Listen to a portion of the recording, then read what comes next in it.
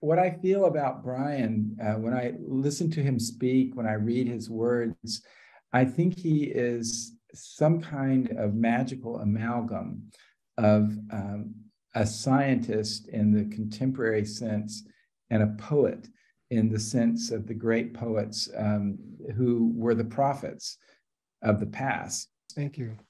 Starting us off. Hello, everybody. Hi. So good to be together. My life has been the process of rooting myself in a reality where these tiny little particles came together and brought forth galaxies and then a living planet and ourselves. We have discovered something huge about the universe that was not known to the fundamental geniuses that gave birth to the great philosophy and religion all around the planet. They simply didn't know that the universe as a whole is evolving. It's a change in our understanding that is way beyond Copernicus. Copernicus changed the Western world, certainly. And we're dealing with something that is so many times huger. I wanted to also, I think, so many of us here are involved in this process of disconnecting ourselves from one particular view of the universe and of life and of humanity, disconnecting ourselves from the modern industrial view and attempting to root ourselves into this sacred development we find all around us. What I mean by rooting myself in this universe, it's to recognize that the universe itself is developing and is expressing an ultimate wisdom. And so our challenge is to articulate an ultimate wisdom. And just to leave you with one example of this, every second, the sun transforms 4 million tons of itself into light. Everything that has happened in human history happened powered by this sacrifice, a solar sacrifice of its body, given freely. And by participating in that, we have come alive. So that it's a kind of a cosmic generosity that makes things happen. And I think the big challenge for us now is, how do we become the human form of a cosmic generosity? It was something bigger than politics, bigger than science as knowledge. It is a recognition of being shaped by the universe. This process that we are in, of identifying the cosmological dimensions of our lives, one of the principal spiritual pathways of the 21st century. That's why the subtitle of the book is Unveiling the Expanding Universe.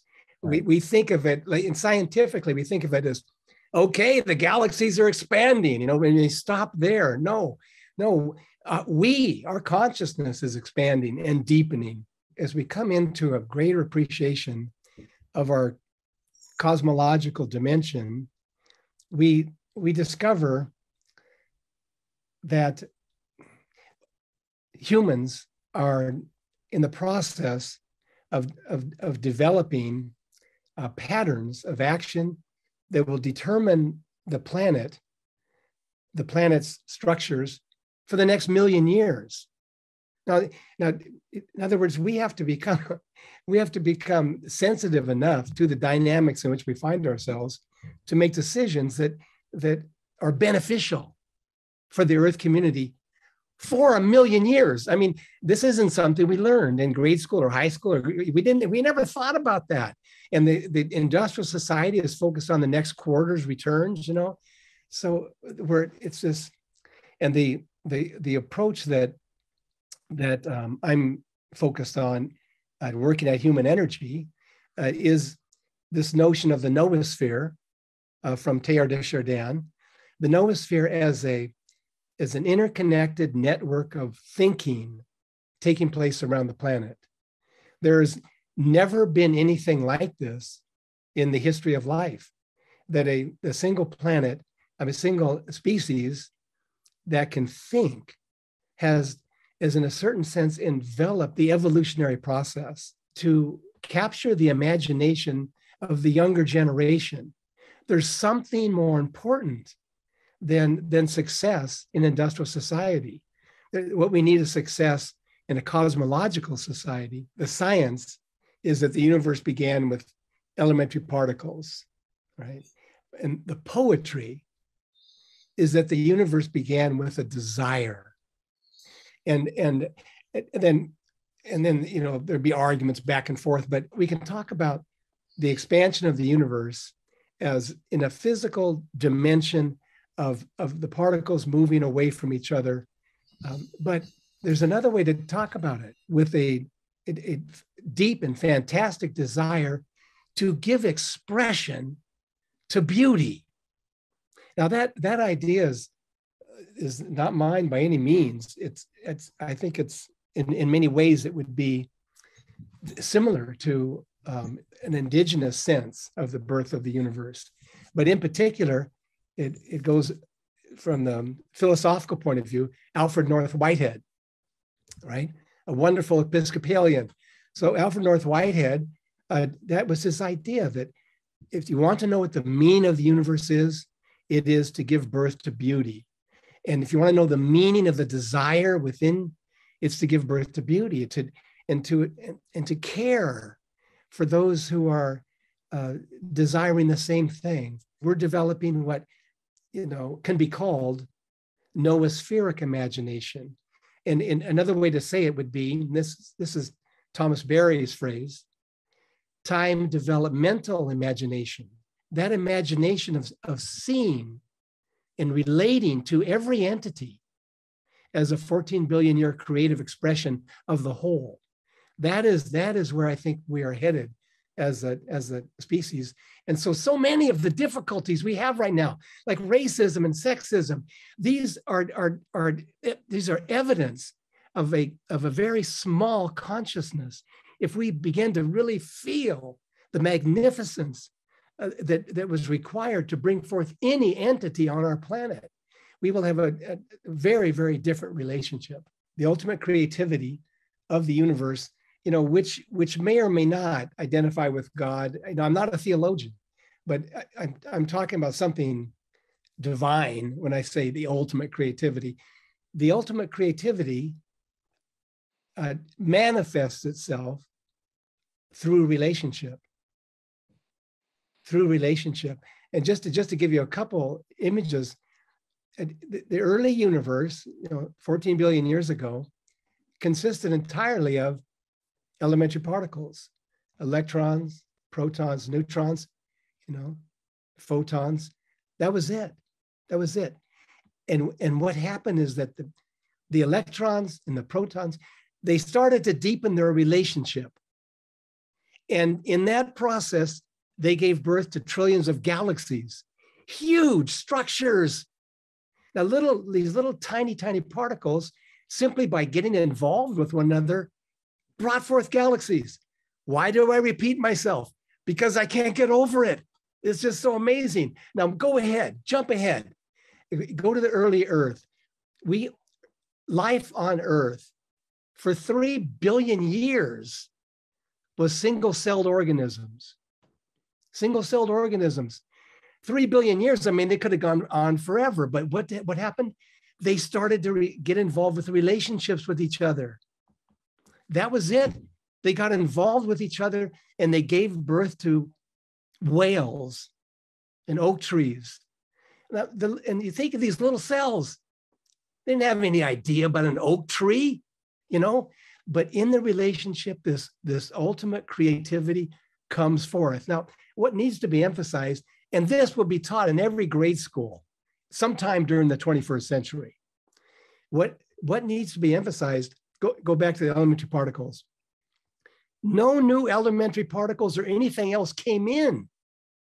The power was in the particles and the relationships. That's the manifestation of ultimacy. Same is true with the cells. It was just these little cells getting together, giving birth to whales.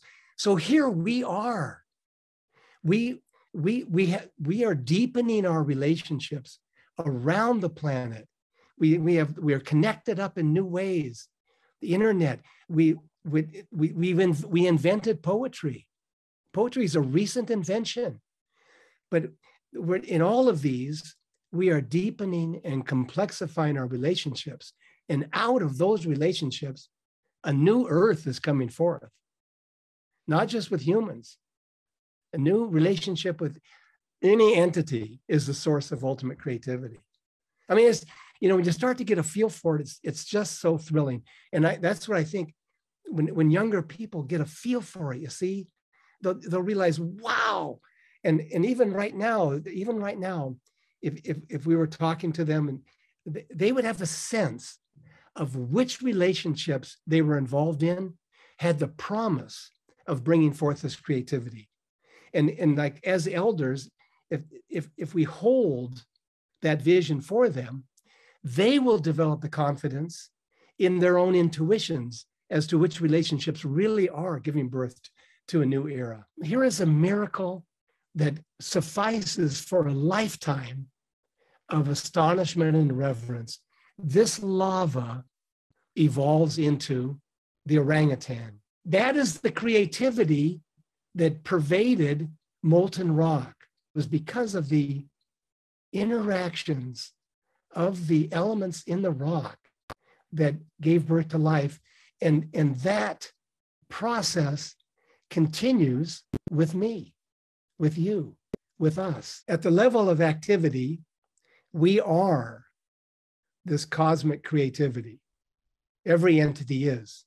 At the level of activity, when we become aware of it, when we know in our consciousness that that's who we are, that awareness accelerates the process. It doesn't create the fact that we are cosmic creativity. It accelerates our own involvement with it. I feel like something very precious has been given to us. It's really beautiful. I thank you so much.